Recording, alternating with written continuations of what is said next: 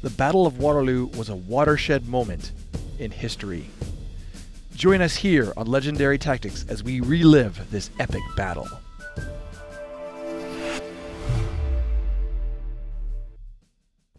And we're going old school here with the game Waterloo by Avalon Hill, originally published in, I believe, 1962. So this is coming up on 60 years. That's awesome. Old right now. Yeah, that is great.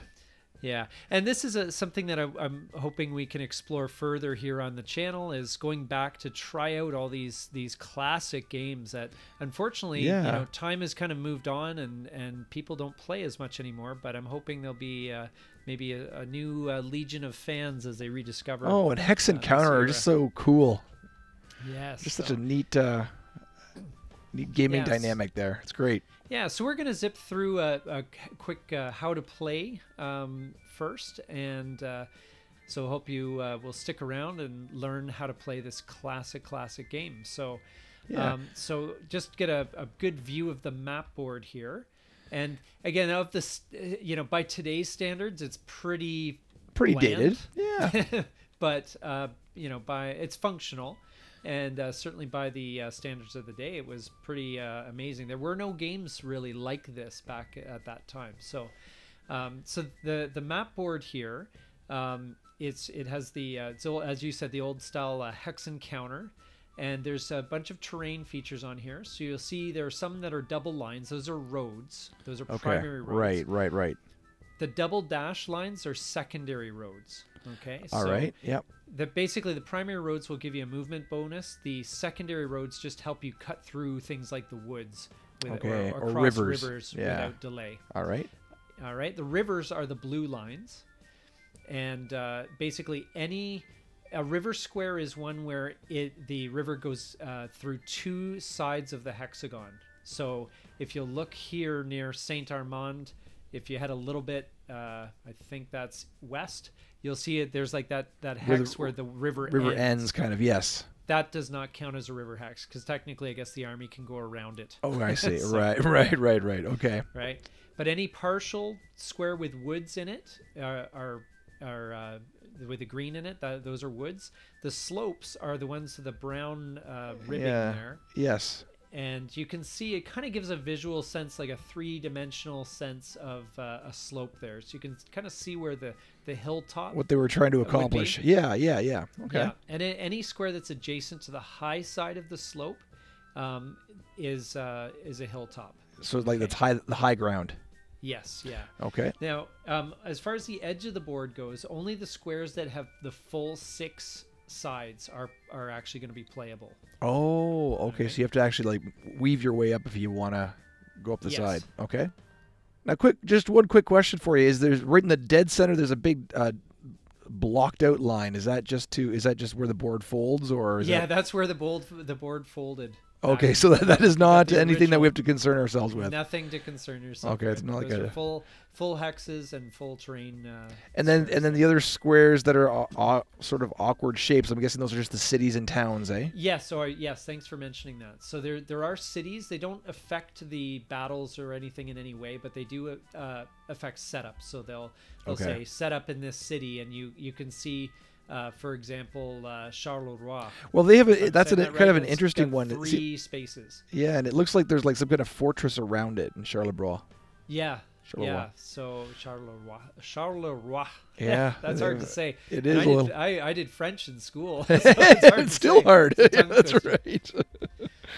So the French army is blue. Prussian army is green, and the Anglo-Allied army is red. And so it's basically the blue French against the green and red are their combined, allies, the Prussians and the Anglo-Allied army. And these are all our different military pieces we use, eh? Yes. So they've got. You'll see that there's a number on the left. That's the combat strength. The number on the right is the movement factors. So the number of spaces they can move. Okay. And they've got different shapes on them. These are all the military. Like formations or something? Designations, yeah. So if you see an X, that's infantry. If you see a dot with a slash through it, like this guy, that's horse artillery. If you see, you know, something like these guys with the Roman numerals in the middle, those are the headquarters. Okay. Cavalry just has a simple slash across it, and artillery has the dot. Okay. Now in this game, it doesn't really matter what designation they are. You're more concerned about the combat strength. Okay. But in other games by Avalon Hill, it does matter, and it's crucial. Okay, so it comes into play in other games. Yeah, you will need to kind of, if you're interested in Avalon Hill games, you will need to learn these designations. But they are good if you're reading historical books on the topic as well, because a lot of the maps will have these symbols there as it's kind of a standard. Real quick question, as far as the setup goes, was it historically accurate the way they set the game up? Like, basically they try to recreate the actual battle? Yeah, as far as it is more of a game than a historical simulation. Okay. But they you know, does reflect the strengths of the armies and that sort of thing. Okay. And so you can see, for example, let's take a look at is it Gosseli? Yes. So you can see here, these guys all start on Gosseli, and there's 3 spaces available there.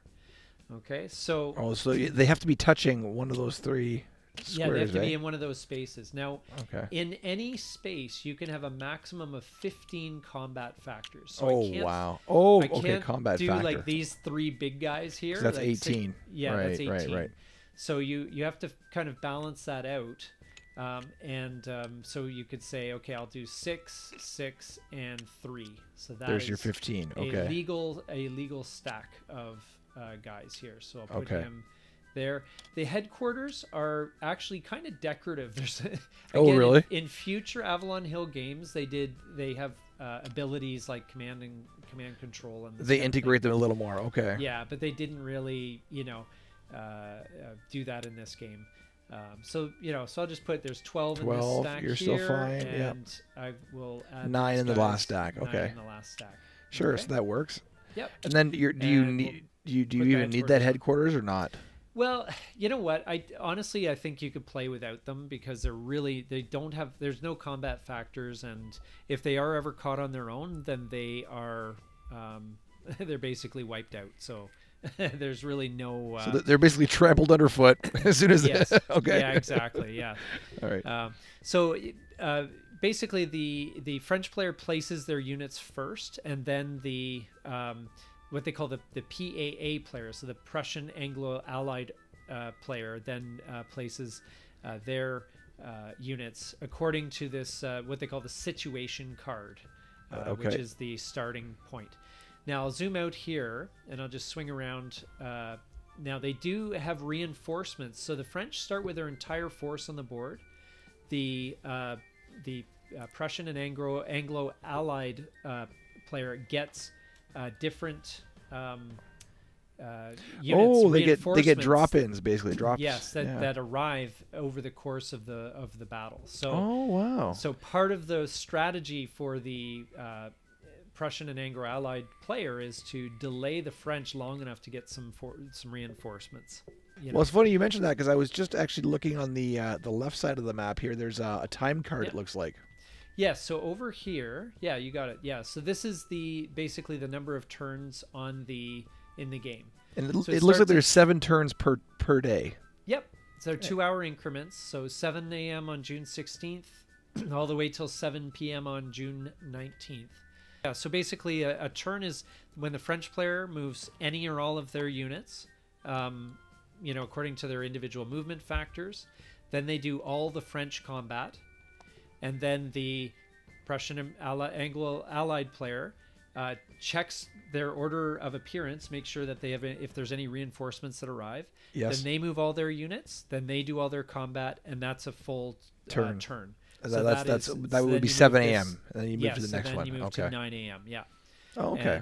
And that basically continues. That's basically the order of play until someone wins, and the Prussian Anglo-Allied player wins either by avoiding the French condition of victory by the end of the time limit, so they have to make it to the end of the game without the French winning, and I'll get to that in a sec.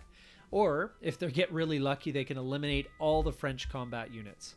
Okay. Oh So wow! that So actually they're happens. more or less trying to like stave off the French. They're trying to stave off.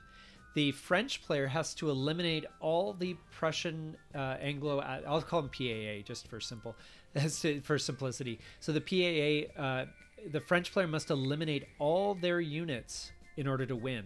And there's two ways you can do that. Or sorry, yeah. So one is through elimination. So just if they just through sheer attacks and battles, they wipe them out, or through defections. So if you look on the map here, so north of Waterloo, there's a road to Brussels. So for every French combat unit, the French player can move off the board towards Brussels. Then the PAA player must arbitrarily remove units from the game whose combat factor total is twice that of the French unit. Oh, so wow. If an infantry piece moves off, a 5-4 moves off, then the PAA player has to remove 10 combat factors. Oh, wow. And that's done at the end of the French player's turn, who can select them from anywhere, but basically there's defections that begin to happen. The reason for that is historically there was a lot of elements within the PAA army that were actually sympathetic to Napoleon. And okay, so it's kind of trying to mirror that a little bit. They would have defected if the battle had gone differently. And so and the units for removal may also be selected from any group awaiting arrival on the board.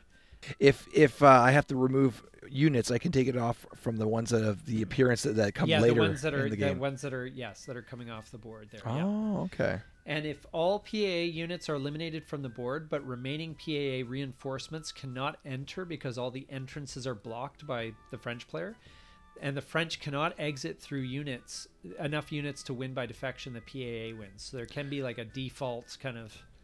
That seems like a kind of a weird way to win, but yeah. Okay.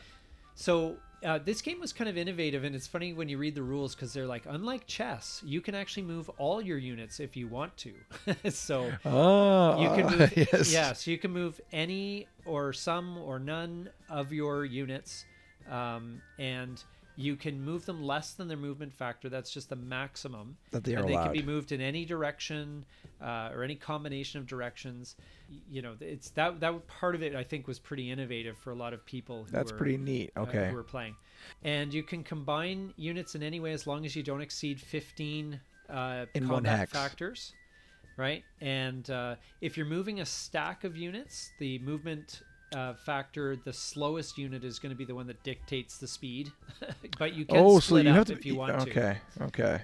You can move your 6 movement factor units ahead if you want to, but basically the slow units don't get a speed burst because they're paired with someone that's faster.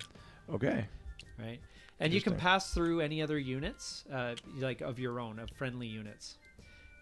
You get 4 additional movement points or movement spaces on as long as it's on the road, and you get that bonus as soon as you arrive at the road. So, for example, if I go 1, 2, and then I've decided to take the road, I can go 1, 2, 3, 4, and then I can finish my movement. So you can you can actually zip along, kind of nice. Zip along, yeah, absolutely. Okay. Yeah, so now I noticed like where these guys are all starting, they're actually starting on a road. So would they right away get that privilege? Okay.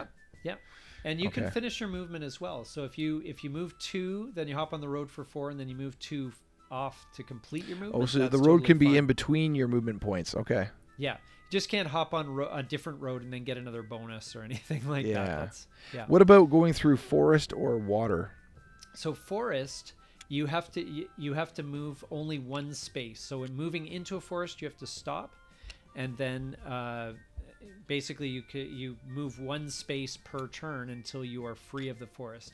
Now, once you're free of the forest, so let's say I finish my movement here. Now next turn I can go 1, 2, 3, 4. You can start moving your regular. Moving my regular speed. Movement speed. Yeah. Yeah. But this is why the secondary roads are good, because they don't give a movement bonus, but they allow you to cut through the woods at a good clip. So you can keep make moving. it through the woods more quickly. So you can kind of see where natural bottlenecks are going to happen. Yes, likely, because with the time limit, you're not necessarily going to be going through the forest. Generally, it's just to cause a bit too of slow delay. Yeah, exactly. And with the water, what would you do with the watering if you come up to a river? So with a river, you would actually stop when you hit the river. So let's say this guy is moving along, and let's say right around Saint Armand here. So as soon as you hit the river, you must stop. Okay. And then the next turn you can just continue your movement. So the turn ends for that character on the river. Yes. Yeah. Okay. It's just so if I'm in Saint Armand, I decide I want to cross the river, I can only move one. Then I have to stop, and then after that, I can move the next Continue. turn. Okay. My normal amount. But if I hit a second river, like if I do this, I don't know why I would, but let's say I was to go 1, 2, I got to stop again. Stop again. What about coming up to an incline here? Does that slow you down if you want to try and climb the incline? Surprisingly, that does not actually cause any sort of movement delay. That factors in combat. Okay. Basically, but I was surprised. I thought there'd be some sort of delay because you're running up the hill, but apparently not. And what about going into cities? Do you have to stop at a city or no? No effect. No effect. For cities. Yeah. Okay. They're totally fine. Any other terrain, there's no delay. Hilltops, of course, don't matter. It's basically that's how that works. So the rest of the rules that I'll just touch on is the combat. Okay. And this is kind of the more interesting part of it. Mm-hmm. So this is a concept that anyone who plays Avalon Hill games is going to want to know, and that's something called zone of control. And this is something that has been in other games as well. So the zone of control extends in all the hexes around the unit that is being approached. That is being approached. So you move into the space, and you have to stop. Once you enter that zone of control. Okay. And you can't skip along a zone of control. If you want to, if you want to be able to get out of it, you have to back away, and then you can kind of move around. Oh, right? Okay, yeah. So you can't just like move around a unit. So there's basically a big shield around each unit. Exactly. Yeah. All right.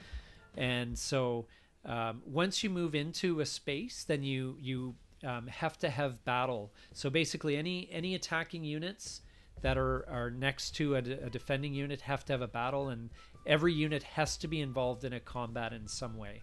Oh, okay.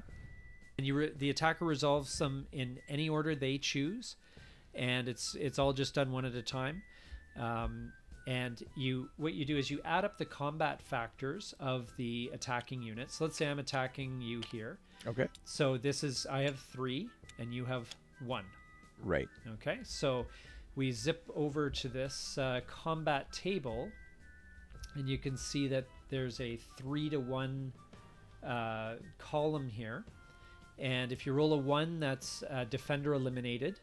Defender eliminated is exactly what it says. All of the defending units are just eliminated. Okay. In an exchange, the lower strength stack is eliminated, and the other stack has to lose an equivalent amount of strength rounded up. So if they don't have, you can't make change. So if they don't have a nice round number, they have to lose more strength points than the lowest strength stack in order to make the numbers work. And that's how an exchange works. Oh, a real quick question about the odds there. The first number, so it's like where we're talking 3-to-1. That would be it's always the attacker number first, then defender, right? Yes. So if you were attacking me, it would be a 1-on-3. Oh, so it's okay. But if I'm attacking you, it's a 3-on-1, right?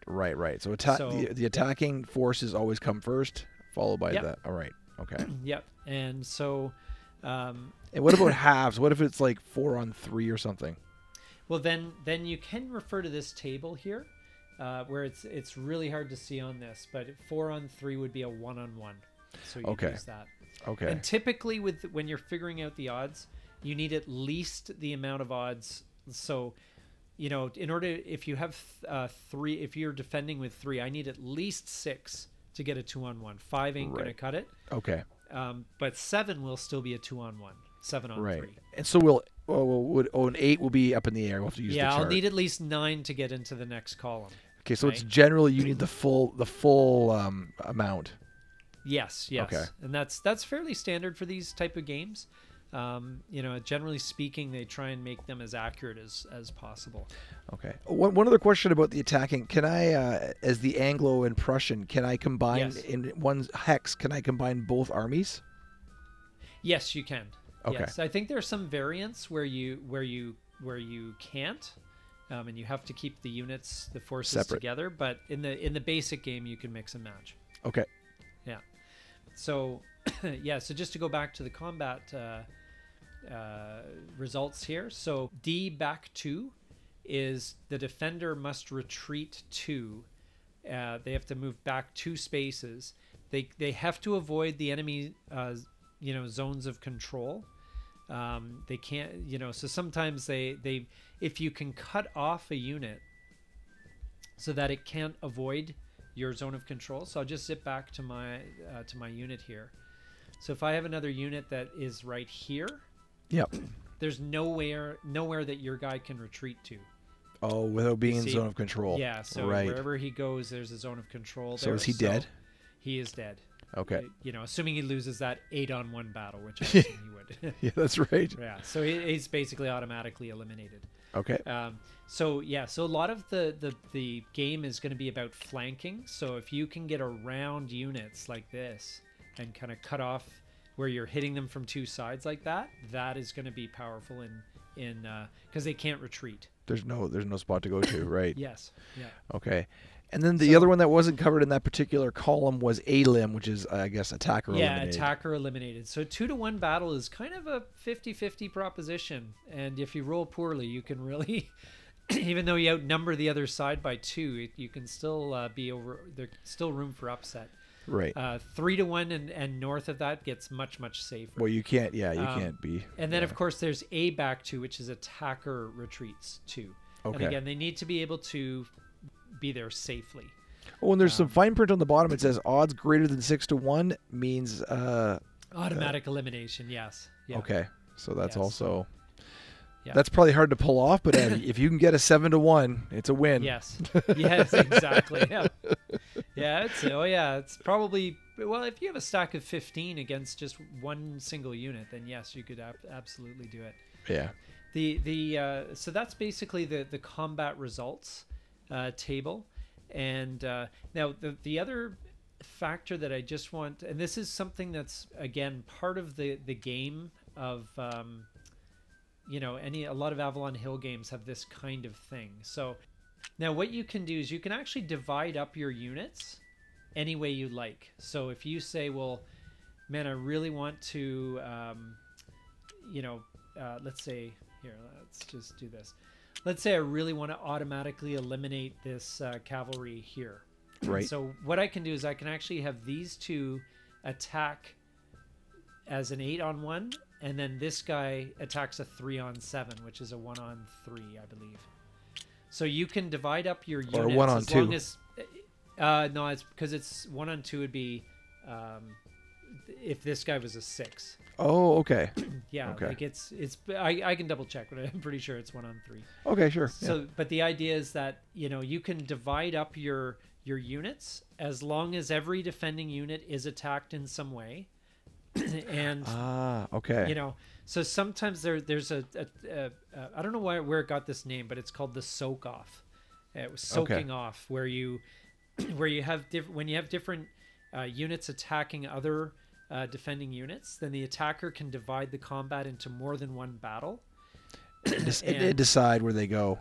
Yeah, it's almost like a big battle skirmish, and a contingent decides to go fight at a different spot in the skirmish. Yeah, so you can divide unit combat against stacked units into more than one battle as long as you have more than one unit. So actually, maybe a better example would be something like this, where I could say, okay, I move into attack, and I'm going to attack the 2 just on the 1, the cavalry unit, and this 3 and the 6 are going to attack the 7, for example. Right. Okay. Or maybe wiser would be the 6 and the 2.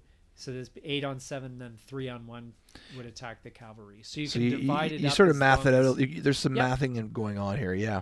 Okay. Yeah. So sometimes what you'll do is you'll sacrifice, one attacking unit at like horrific odds, in order to, that's this what they call the soak off is if you, let's say for example, I decide to attack the 7 strength unit with the 2, horrific odds, but it gives me 9 attack strength to attack the other unit with.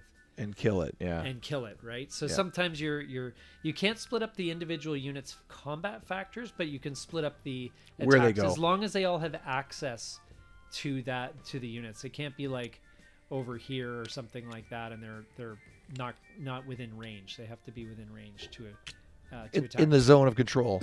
Yeah. Okay. And you can't have a unit fight twice in a turn. And I'm guessing there's no ranged attack with this one. Not in this game, no. In future, more advanced games, as they developed their games more, then it does come in. Okay. Next, we'll talk about advance after combat, which happens after a battle is won from a river space or from a slope space. If this unit retreats, let's say, or is eliminated, then they're attacking from a river, so they can advance after the combat there. Or at the top of a hill. So if this guy was at the top of the hill here, and these guys went charging up the hill, and they eliminated the, these guys, or they had to retreat, then you can move up the hill. Sorry, that one hex. Okay. Just to clarify that. And zones of control don't matter. You can move where you can move into that hex. Excellent. And you can actually even do that after an exchange as well. Okay. Oh wow. Okay. Which is a bit unusual because a lot of as long as the hex basically opens up, you can walk into it as the attacker. Yeah. Okay. Yeah. What about as the defender? It says, well, the way the rule is worded, it says a unit that defeats any enemy unit while attacking from a river square. So okay, or terrain there, or the hill. Yes. Now the last bit on combat is that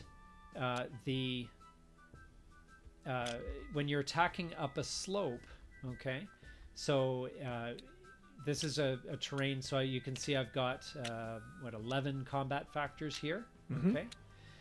When you're attacking up a slope and someone's on the hilltop, they get double their combat strength. Oh, so that's 8. This would that's be 16. 11 on 16. Right. Which is a 1 on 2. Okay. Basically.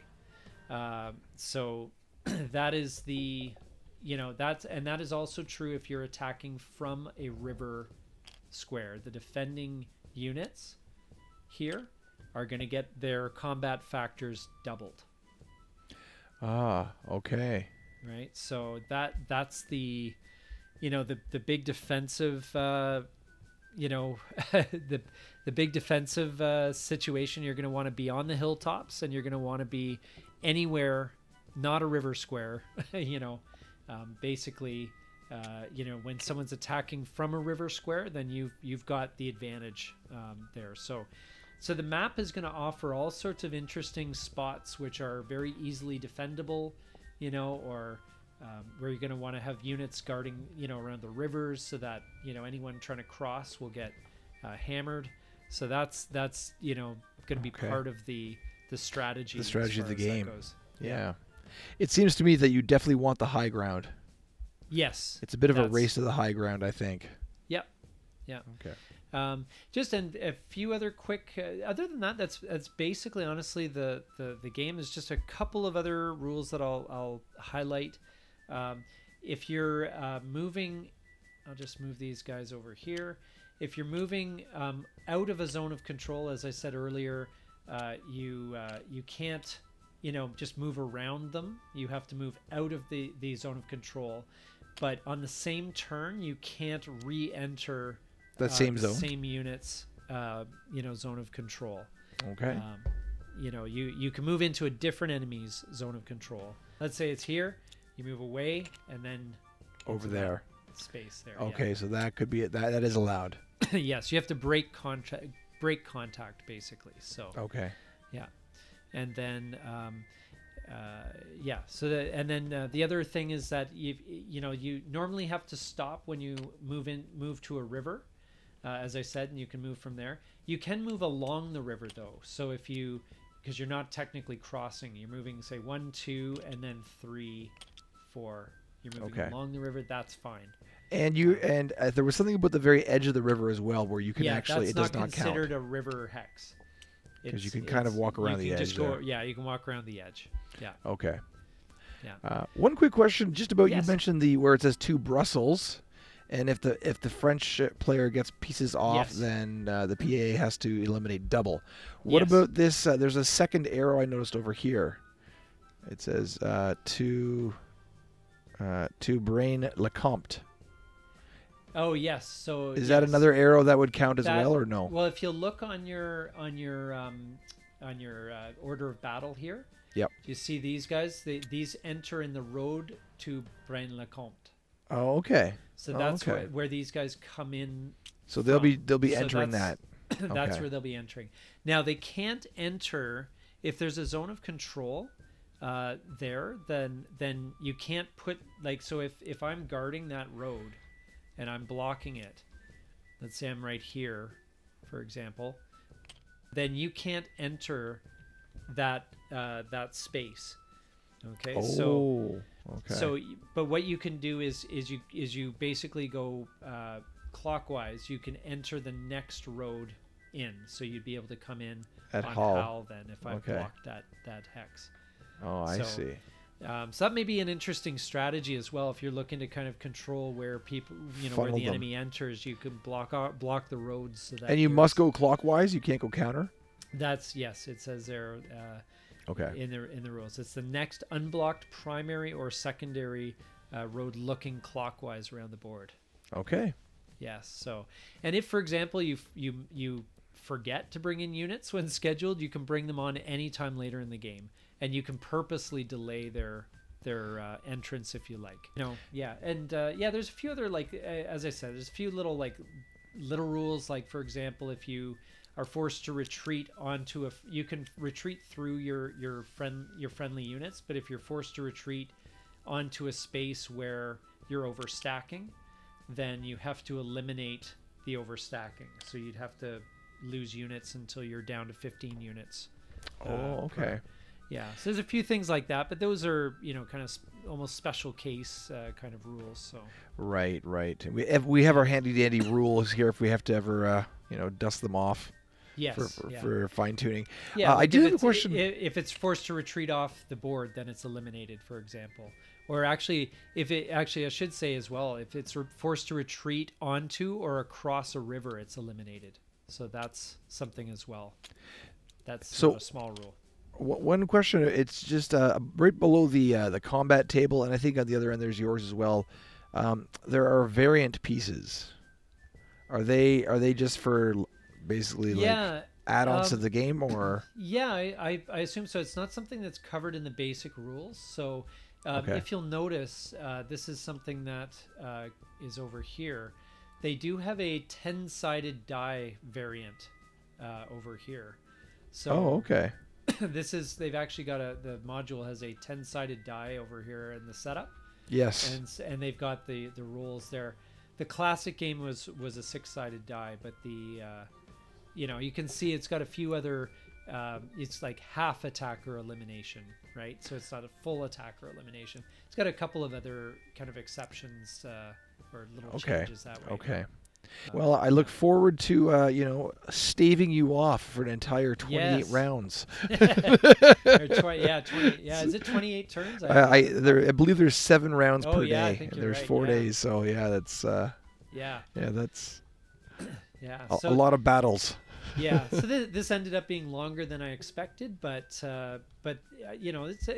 it's not a hard game, but there's a few little rules here and that sort of thing. The rule book is kind of funny to read as well, because it's like, if you have any rules questions, please send a self-addressed stamped envelope with your question, and we'll answer it. I have a feeling that it might be returned to sender now. Yeah, maybe. Yeah, I'm pretty sure. But anyway, we're going to give this a playthrough, and give this game some exposure, which I think it needs. If you have it on your shelf, maybe it's time to dust it off and give it a try. Yeah. So But thanks very much for sitting through and learning how to play this great game. And we'll see you next time here on Legendary Tactics.